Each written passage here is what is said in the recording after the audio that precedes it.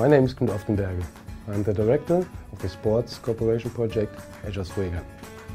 This project, which is part of the German International Sports Development Program, promotes and supports the development of female football in Uruguay. Funded by the German Federal Foreign Office and implemented by the German Olympic Sports Confederation, it works closely together with our main partner, the Ministry of Sports in Uruguay.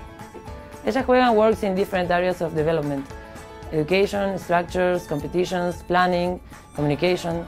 We try to create a networking with all the people involved in the development of women football, such as football associations, social institutions, and with them we organize workshops, festivals, promote the creation of courses, and many other activities that helps to increase the opportunities for women of all ages. In our workshops and presentations in different locations in Uruguay, we put a lot of emphasis in the orientation, different ages and different levels.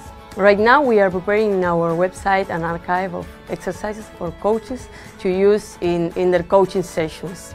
We hope that we are able to improve the development of our women football in our country with our activities.